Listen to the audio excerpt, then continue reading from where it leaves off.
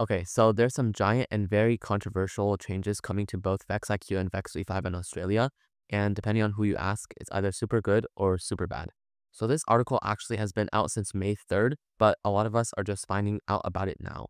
And if you're watching this video, you probably don't even know about it. It's already in effect, and basically what they're doing is they're basically changing whether teams can sign up or not. On the article, which is linked in the description, they say that this change is to increase their commitment to student-centered learning, as you can see here. So how are they doing this? Well, they've made it so that any private organization or academy cannot compete in RECF sanctioned events.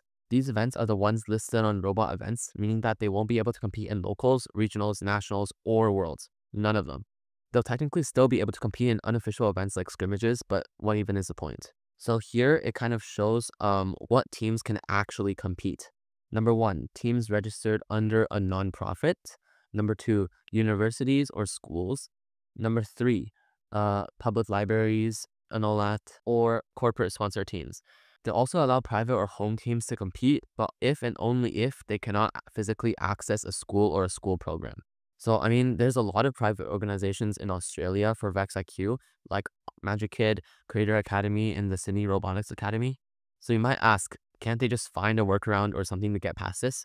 Well, if you go down a bit, you'll actually see the application and approval process.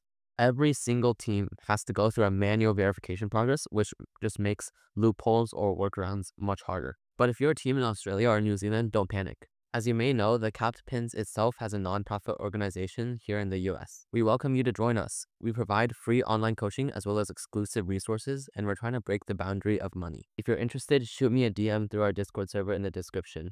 Anyways, here comes the big question. Is this protecting school teams or just gatekeeping garage teams from competing? Personally, I feel like this is a big step in the right direction. Clearly, this is something that REC is trying to experiment in Australia, and if it works good for them, they might even extend this rule to US or maybe the rest of the world. And I think this could be the effect of countless complaints from teams about large private organizations. But here's where things get messy. A lot of community teams are made of smart and hardworking members, but they might not be in the same school.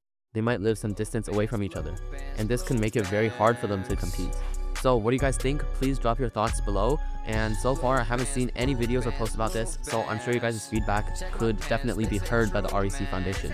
But yeah, that's going to be all for today's video.